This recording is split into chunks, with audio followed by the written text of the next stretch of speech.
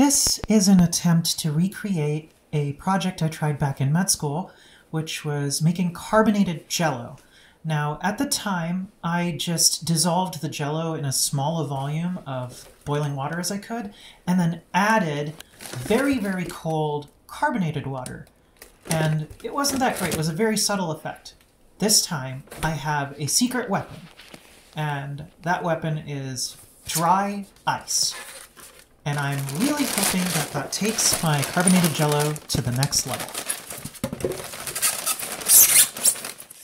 So here's the plan. I'm going to put the Jello in the pressure cooker along with the dry ice.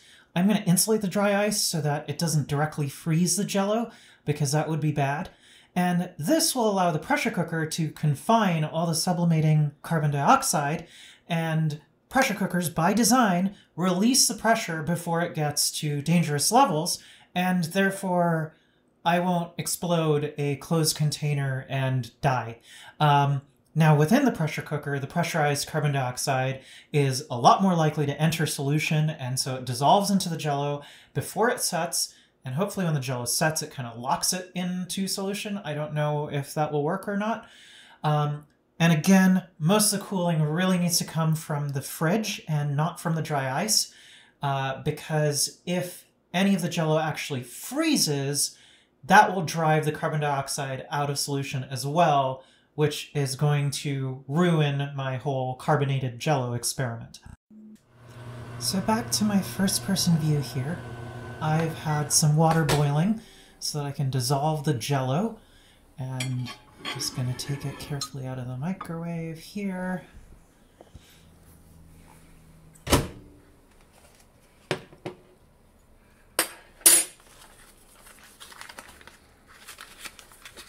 This isn't an ad for Jello, I just find it easier to dissolve than regular gelatin.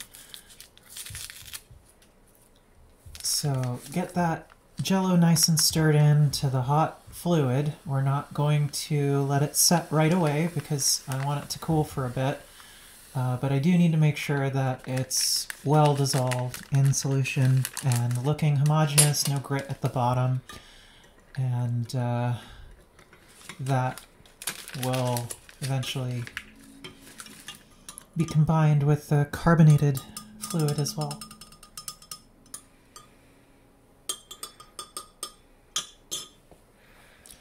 I'm going to set a timer here for 10 minutes, which should be enough time for it to cool for a bit.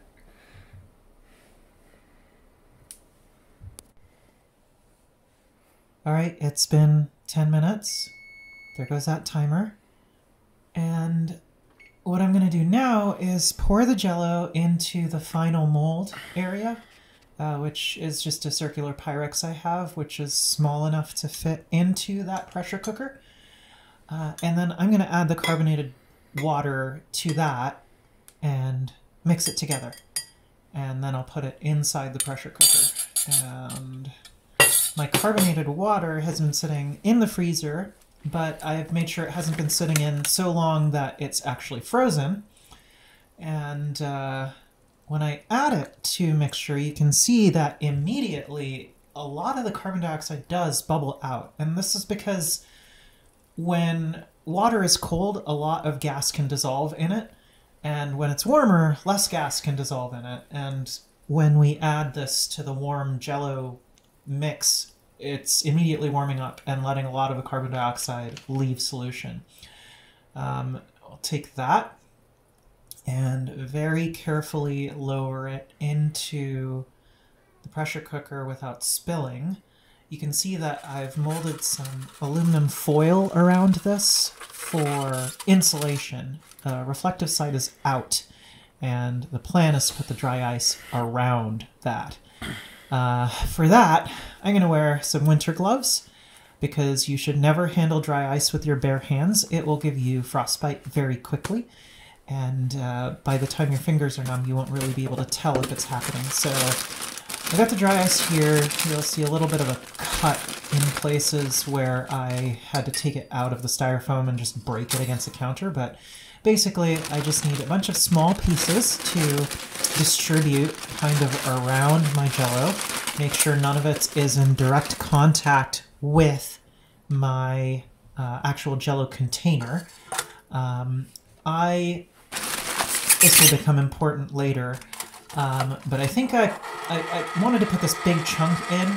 That ominous sound you're hearing is actually just this large bit of dry ice coming into contact with the much warmer metal and sublimating and vibrating against as gas is generated, it being pushed away and then being pushed back against the metal. Anyway, once you've got some chunks of dry ice in there, you can put the pressure cooker back together, seal it.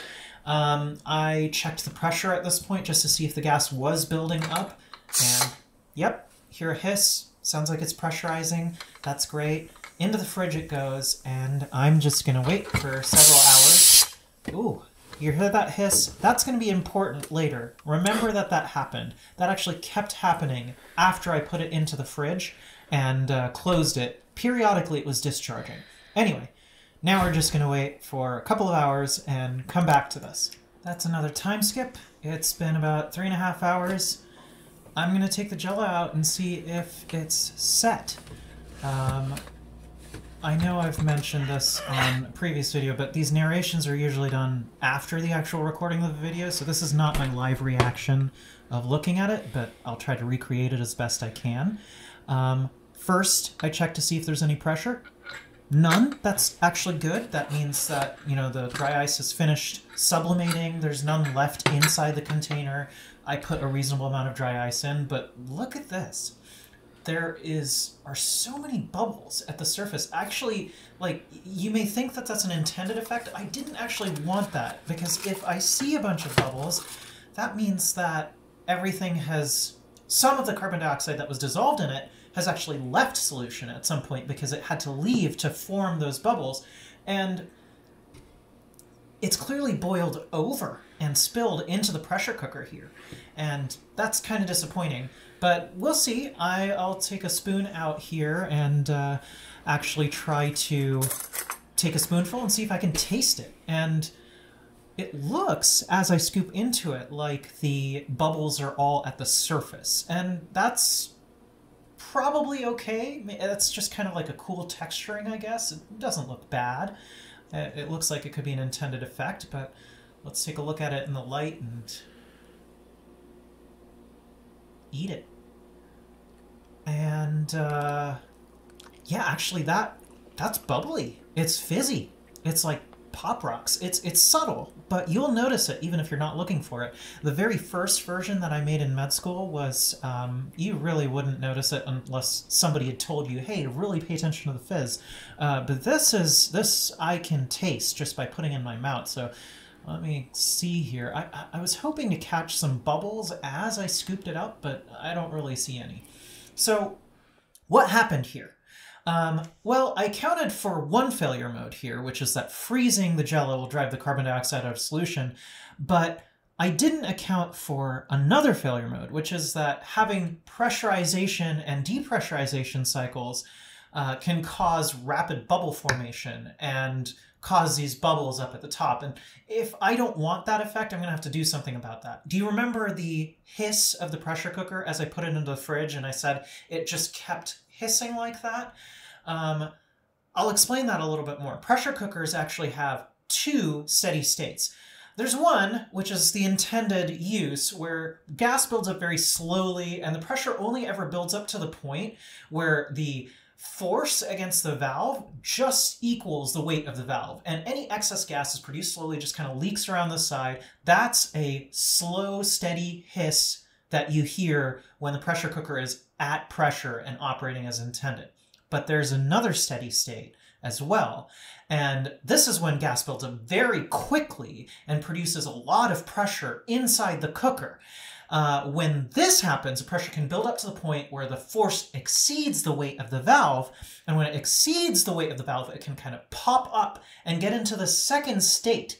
And now when the valve is kind of knocked askew like this, it takes less pressure to keep it in that position, but there's a lot more gas flow that can escape. This is also by design, because if you're boiling liquid too fast, it can all escape. But here, this can cause rapid depressurization, and the steady state pressure is actually much lower. And we don't really want that rapid depressurization because it causes those bubbles to form. So how do we fix this? The ideal case is that I don't use enough dry ice that it ever goes through the cycle of pressuring. It doesn't go into that second state of the valve being knocked up. What I want is a good steady pressure until the Jello sets so that the carbon dioxide gets into solution, and hopefully as the Jello sets, it kind of locks the carbon dioxide as carbonic acid into the gelatin matrix. So I did actually try this with one more batch because I had dry ice left over. What I did was I added dry ice to the pressure cooker, and then if it was doing that pressurization, depressurization thing, I'd remove dry ice until it stopped doing that. And look, this actually turned out a heck of a lot better. There's no bubbles up at the surface. You can see some at the side, but this is exactly what you want. And yeah, that's how to make carbonated Jello.